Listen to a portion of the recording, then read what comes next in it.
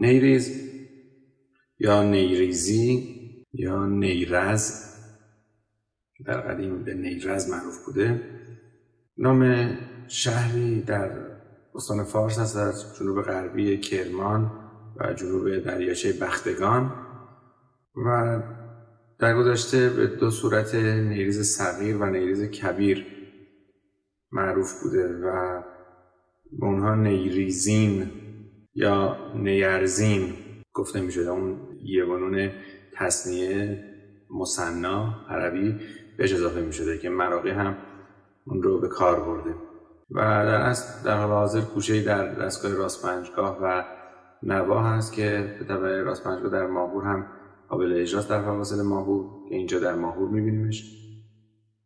معمولا شاهد درجه پنجمه، مثلا اگر ماهور 2 داشته باشیم شاهد نوت صلح هست و نوت سوم ما رو به پرده بمتر میشه، مثلا می کرون خواهد شد. این گوشه مورد توجه موسیقیدانان عرب هم بوده و امروزه به نام نکریز یا نکریز معروف هست و یکی از 30 مقام ایرانی از 52 مقام مصر و سوریه و لبنان به حساب میاد. در قدیم نیرز 14مین شعبه از 24 شعبه موسیقی مقامی بوده و شعبه ای از مقام اصفهان به شمار می رفته. دارای 1 بانگ بوده و دارای گوشه های بابا حسینی و خزان. ز اصفهان کسی کو گردد آگاه، به نیریز و نشابورک برد راه. همونطور که گفته شد نیریز به 2 شکل صغیر و کبیر معروف بوده. نیریز صغیر شامل 5 نغمه بوده. یکی ه که همون نوت فا باشه، یا که همون سوله، لا کرون یا یج، سی کرون یا یو و یه که همون 2 باشه، فا سول لا کرون سی کرون 2.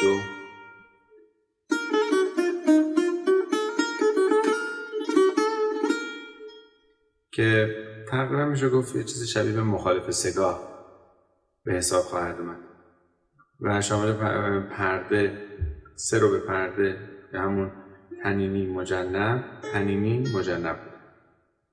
و اگر بخوایم با اوتار یا وترها یا سیمهای عود اون رو در نظر بگیریم به ترتیب این نوت‌ها مطلق مثلث یعنی دستباز سیم سوم، سبابه مثلث، زلزله مثلث، مجنب مثنا در سیم دوم عود به حساب می‌آمده و سبابه مثنا خواهد بود.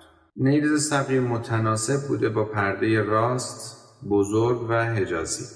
اما نیریز کبیر به نسبت 1 ذوالاربع یا 1 دانگ چهارم زاید بر نیریز صغیر بوده. یعنی اگر نیریز صغیر رو بخوایم 1 ذوالخمس در نظر بگیریم که 1 پنجم به حساب میاد از فا تا 2، اون شامل 1 ذوالکل بوده یا 1 هنگام بوده. میتونیم از 2 تا 2 پایین در نظرش بگیریم. اگر از 2 اون رو در نظر بگیریم 2 که همون الف باشه، دال، ر، میکرون که همون واو هست، تا که سول بمول یا فاسوری میتونیم اون رو در نظر بگیریم که بهتر از فاسوری در نظرش بگیریم و بعد سول که همون یا هست، ید میشه لا، یو سیکورون و یه 2. یعنی یک چیزی باز شبیه مخالف سگاه.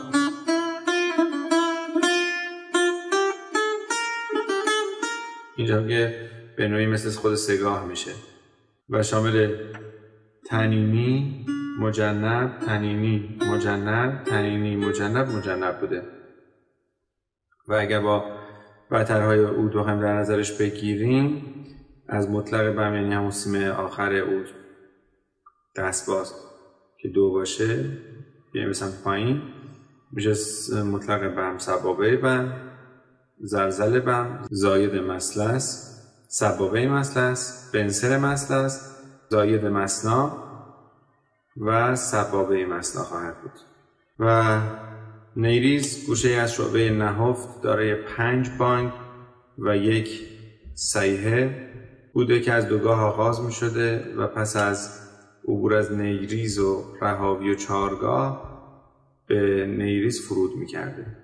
در ردیف میرزا عبدالله نیریز در دستگاه ماهور شبیه به شکسته هست، با این تفاوت که نقش حرکتیش به سمت شور ر بیشتره. انگار ما رو از ماهور دو میخواد به شور ر ببره و دائم ر تکرار میشه.